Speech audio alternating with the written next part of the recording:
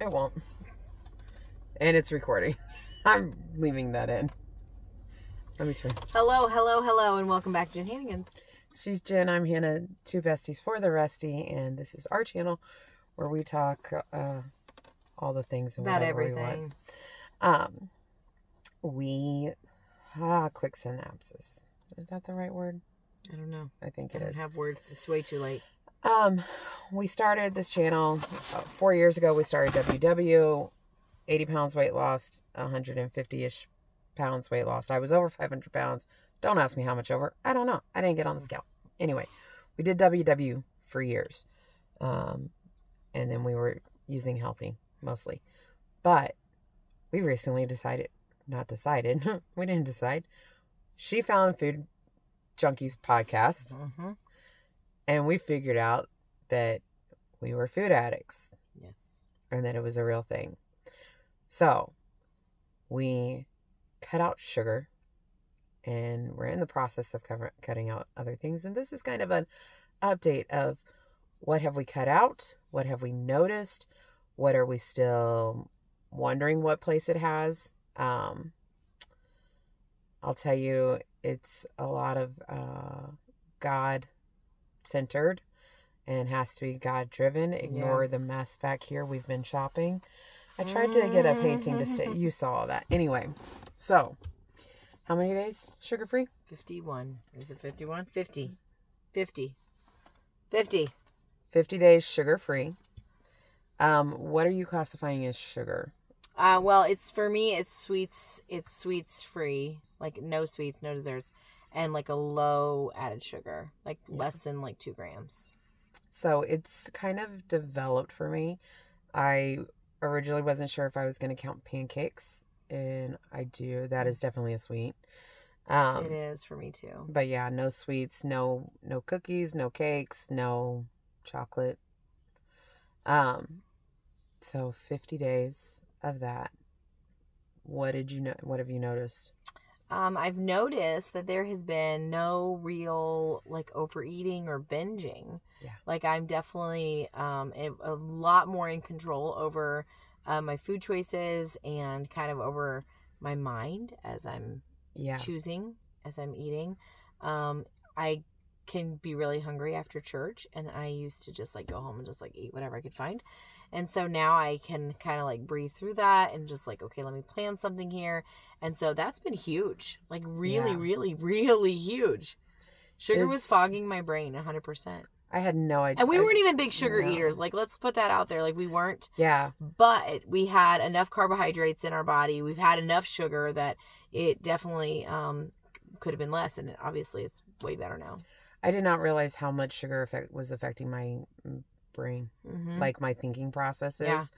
And it's not just sugar. It was a lot of, because we've been on WW for 4 years. Did I mention that? We did a lot of zero sugar things. Oh, yeah. Like sweeteners. Sweeteners and like Pepsi. So I do a 0 sugar, brown sugar, cinnamon syrup in my coffee, but that's once a day and that's limited. That's mostly the only sweetener I do. I think you do a little Splenda in tea maybe. Yeah, if I'm making like iced tea, but I hardly ever make that. But every now and then.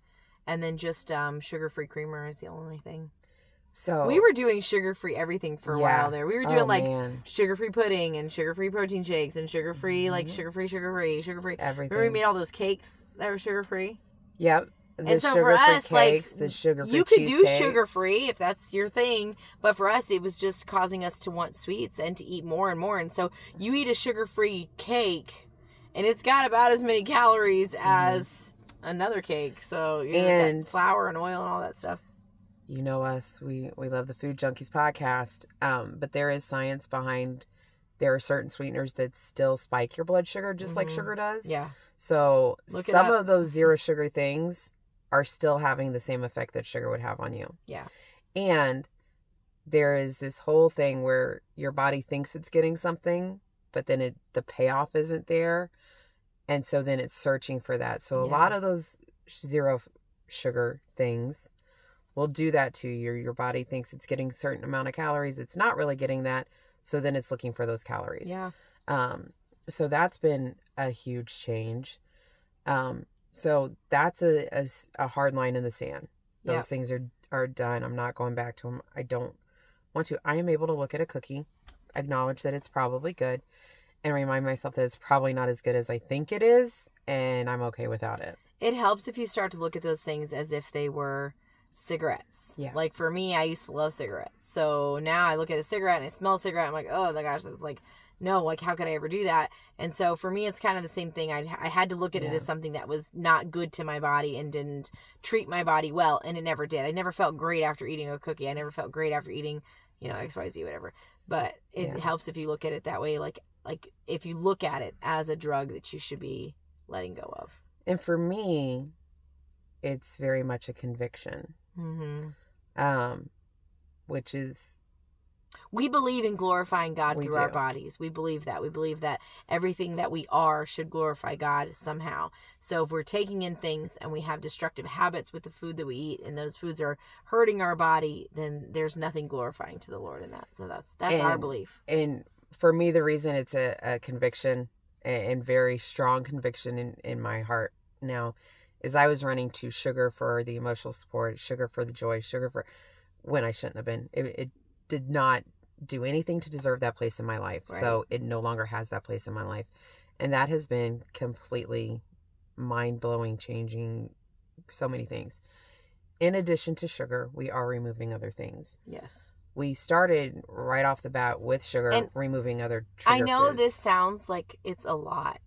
And it's not something that's happened overnight for us. This is something that we've come to over a long period of time. And it was really overwhelming in our minds. But as we've been doing this, it's getting so much easier. So like with us saying that we're getting rid of sugar, like it's not a big deal anymore. Like it really isn't. And so it's way easier. And so as we're like adding to those things that are not treating our body well, not making us feel good, it's okay. Like it's layers. And if you're not ready for that, you're not ready for that. We've been doing this for 4 years. So it took us 4 years to get to this place, and that's okay. And here's the thing, like the list of foods that we're not eating may start to sound overwhelming, but we didn't remove them all at once. Yes, exactly. We started with... And it's personal to us. Yeah. And it's different for me than it is for Hannah. It's going to be different for you. And it really is different. So the next thing we started looking at was we removed any foods that we couldn't control ourselves with. And that's different from both of us. Mm-hmm. I had to get rid of bread and butter because the combination of those two is not good for me. I will eat an entire loaf of sourdough bread. And so that led to getting rid of flour.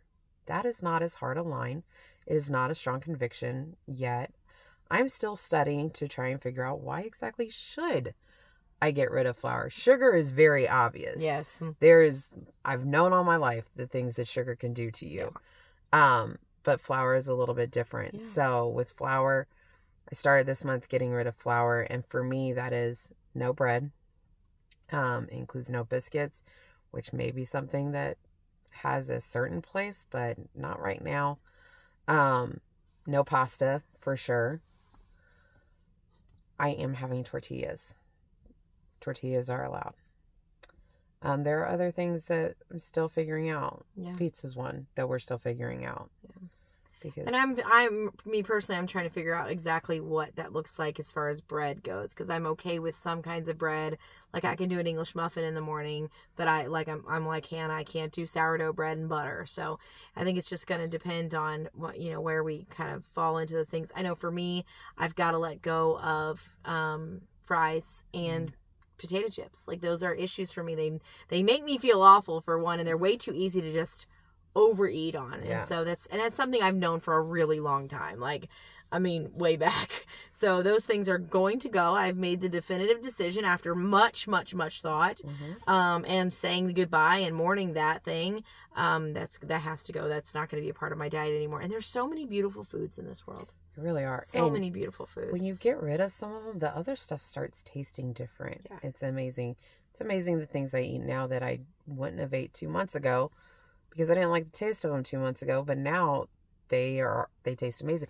It is like a cigarette, because when I smoked socially in college, and more than I should have, more than I want my parents to know. Yeah, that they know.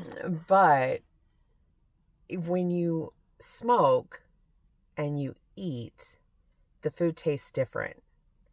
And when you stop smoking, after a couple of days of not smoking, all of a sudden the food taste completely changed. And that's kind of what it was once sugar was out of my system. All the food tasted different and tasted so much better. I get so much more pleasure from it. I've even gone down a lot in Splenda that I would use. Like, I'm not using any Splenda in my coffee anymore. It's just the creamer now, which before I used to have both. Mm-hmm. And then also, like, in the sweet tea, I noticed I was able to either have these huge glasses of sweet tea, of unsweet tea at the Mexican restaurant, and I used 2 packets, and even that was too sweet. And I would use like 4 in those. So I've noticed that things do taste a lot sweeter. Fruit tastes way better. Yeah. So it is a process. Approach it like a process. I have no idea what that list of foods that I say goodbye to is going to end up being. Yeah. I know there's going to be more added to it. I am heavily relying on God to show me what it is. And I'm listening to the experts as to why some things may need to go. Yeah. It's good to just start educating yourself. There's nothing wrong with a little education. And here's the thing. There will be people that look at you like you're crazy. There will be people that say, "Are you never going to eat this again?" Already had that happen. There will be people that fully understand because they have something medical or what are convictions in their own life. What I realized and what's funny to me is this is not. It may seem sudden and it may seem like a lot that we're saying we're sugar free for 50 days and we're taking other foods out, and it may seem crazy to you. And I get that. I totally understand how it can seem crazy to say, no more this, no more that. But here's the thing. Years ago, in 4 years of my life, I have said, I'm addicted to food like people are alcohol, but you can't just stop eating. I have said, what are some of the other things? I listed all. I have said that,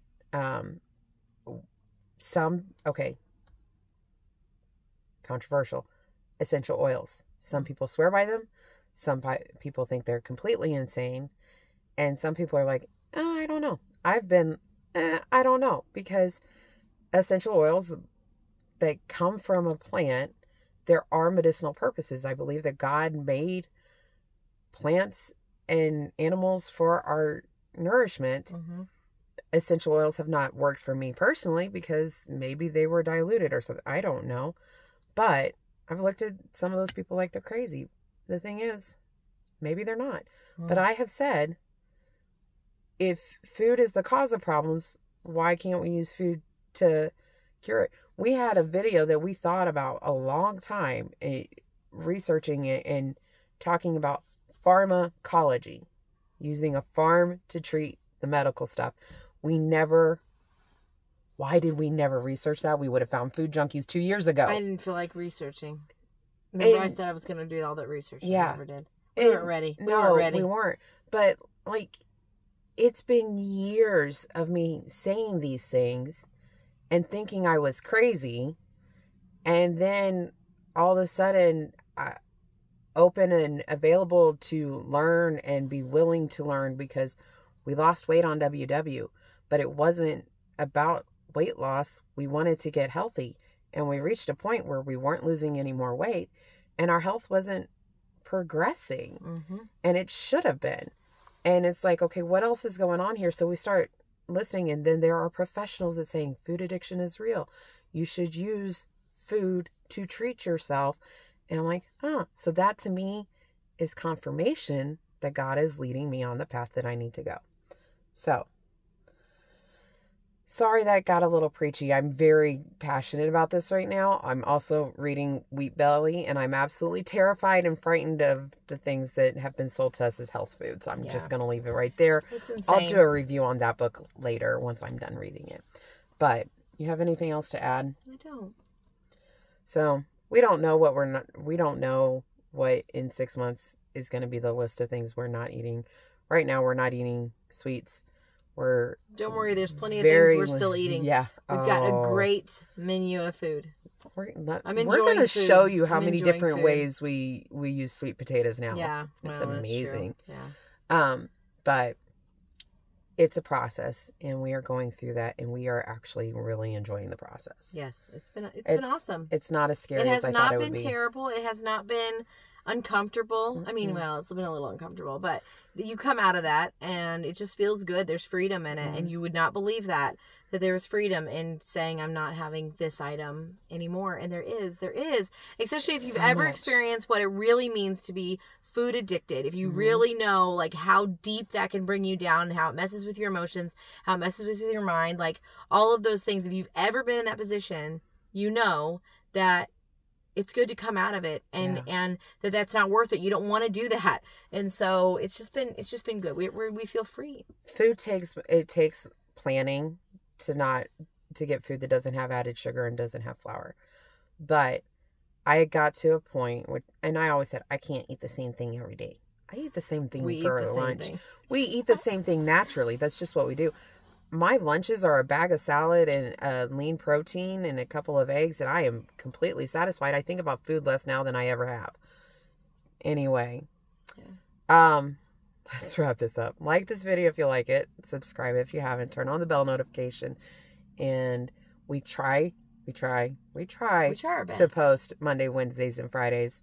Doesn't always happen. 3 days? Hannah, I didn't know that. I know you didn't know that because you don't watch our videos. Hannah does all this. I don't. She gets annoyed when I say we should film a video. I'm not filming. I'm just not. But I'd love it. I'm just kidding. Do all the things. Let us know. Is there a food that you have said, I will not go back to that because it does not treat me well? Or maybe that you should say, yeah, I will not go back to that. It doesn't treat me well. If you have any questions about the foods that we're not eating and the reasons behind it, hey, you're doing this with us. We're just sharing it as we go, and we wanted to be transparent with you guys, and so hopefully what we're doing can help somebody else, and just come along with us on the ride. I will tell you that I have lost weight since doing this, but it has not been very much. I mean, like 8 pounds right now since in the 50 days. That's not a lot. That's a lot. But okay. Okay, it's a lot, but it's way more than I was because I was totally plateaued. But the physical feelings and the health and the mental clarity is so much more important. Yeah. Anyway. Okay. Bye.